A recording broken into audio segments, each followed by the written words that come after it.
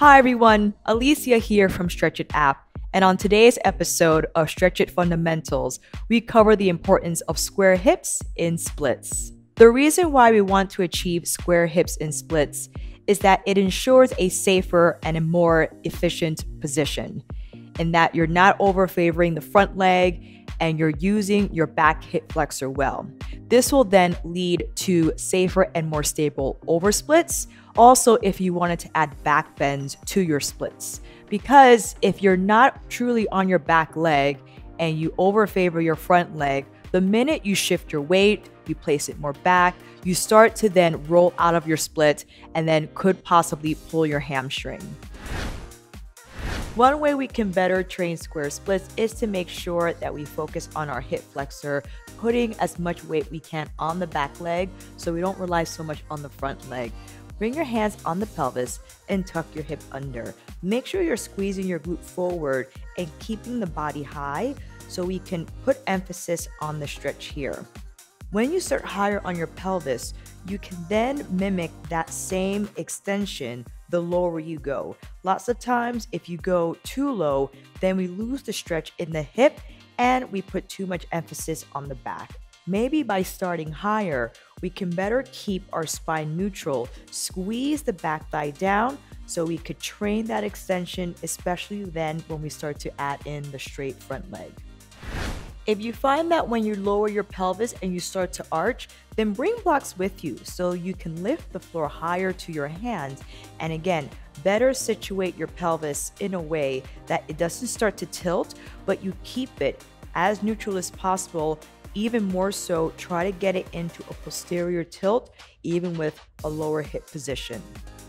Heel toeing your front thigh out and bringing the body forward inside your front leg.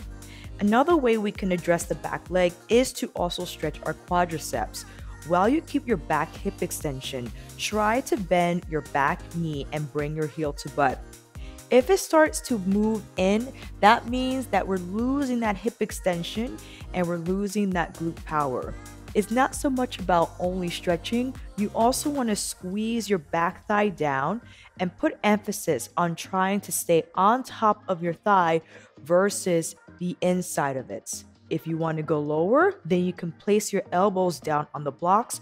Remember, try to visualize your foot pointing straight up, not letting it fall in, but staying right on the back thigh. When you begin straightening your front knee, keep that emphasis on the back hip by keeping your torso back. And again, this is where blocks come in handy because the moment you fall forward, the tendency is to open the back hip. That's where we lose strength and stability. If you're able to keep your body more back, you're therefore able to put more weight on the back thigh. If the front knee is uncomfortable, bend it instead so now you can focus on extending your back hip, trying to get that as low as you can. And once you've improved that, the more you can get onto your back leg, then you don't have to worry about opening the hip in order to go down. Put as much weight on the back thigh as you can, and as you lower, again, keep the body back. Remember that butt squeeze we did when we pulled our heel to butt? Maintain that.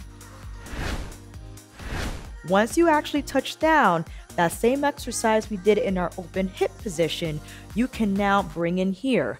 See if when bending your back knee, you can keep your toes facing up. If it's starting to veer in, that means we have to bring the blocks back into your split, work with the higher pelvis, and squeeze the thigh down while keeping the toes up. If you're already low, another way to also gauge if you're square is to tuck your back toes under.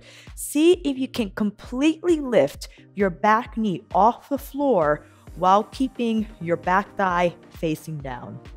If your hips are all the way down, one more way to tell if you're square with bending your back knee and tucking your back toes under is if you can reach both arms up without leaning over to the side.